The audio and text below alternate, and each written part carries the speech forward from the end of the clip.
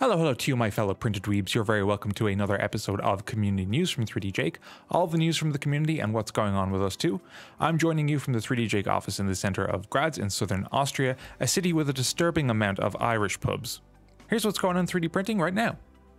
We got a few new things in the shop, starting with Qidi new X+4 printer. This is Qidi newest printer with a build volume of 305 by 305 by 280 with Core XY kinematics, Clipper firmware, max speed of 600mm per second and acceleration of 20k, and a max hot end temperature of 370 degrees.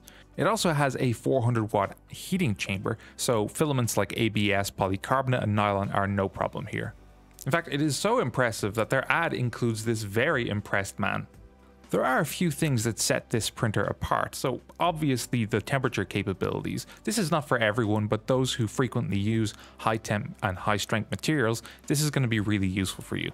The other thing to note is the filament cutter. So normally when you change filament, you have to heat up the hot end, wait for the filament to melt, and then yank it out. But with the cutter, you can cut it, remove it, put new filament in, and then let it heat up and extrude automatically. No waiting for a heat up. And there will apparently be an AMS type device in the new year. Interesting stuff. I'm impressed. Next up is the new Anycubic Photon Mono printer. This is the Photon Mono 4, a compact MSLA printer with a 10K resolution. The small build area and high resolution LCD give you a 17 by 17 micrometer pixel size. It's pretty okay. It has all the usual accoutrements, self-check, resin detection, failed print detection. There is nothing exceptionally revolutionary about this printer, but when you combine the 17 micrometer pixel size with the price, that's where this becomes interesting because it is only €189 in the shop right now. So for anyone interested in dipping their toes in resin printing, this might be right up your alley. We also got E3D's Diamondback Hotend for the Bambu Lab P1 and X1 series. For anyone wanting to get the ultimate upgrade for composite and abrasive filaments on their Bambu Lab printer, this is the one to get. It uses a polycrystalline diamond tip to withstand erosion from things like carbon fiber and glass fiber filament. Great for the professionals out there. In other news, Lychee are getting into the 3D model subscription service, apparently working with top model designers to offer a library of 3D models. This is provided as an extension to a Lychee Slicer and aims at a seamless workflow. A lot of people are getting into the model subscription service these days. In Raspberry Pi news, they are extending their hacking challenge and bounty from $10,000 to $20,000. This is a challenge to bypass the security on their RP2350 microcontroller.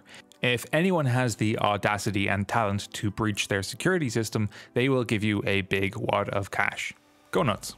On the more industrial side of 3D printing, Markforged, the popular industrial 3D printer manufacturer, have been ordered to pay $17 million in reparations to Continuous Composites as part of a patent infringement lawsuit. For those unaware, Markforged have become quite popular with their continuous carbon fiber filament. This is where a single strand of carbon fiber runs through the entire filament spool instead of the more popular method of using chopped carbon fiber interspersed throughout the plastic. This makes the filament considerably stronger in terms of tensile strength, approaching the strength of aluminium parts. We're experiencing a very litigious season right now. Okay, that about does it for this month. As always, links to all of the stories and products mentioned are down below. We'll be back with another video next week, so tune in, and we'll see you guys then. Later.